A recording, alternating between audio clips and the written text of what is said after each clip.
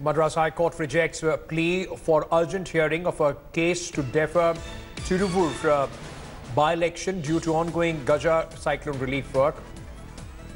The Tiruvur assembly seat fell vacant following the death of DMK veteran Karnanidhi, who was a sitting MLA on this.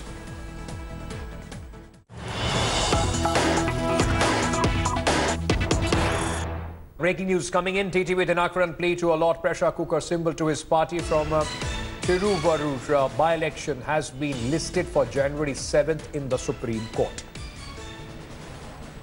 Anisha Mathur, my colleague, joining us for more on this story. Anisha, just been told that the line got disconnected with Anisha. We will try and get back with her and get you more details. Now moving on.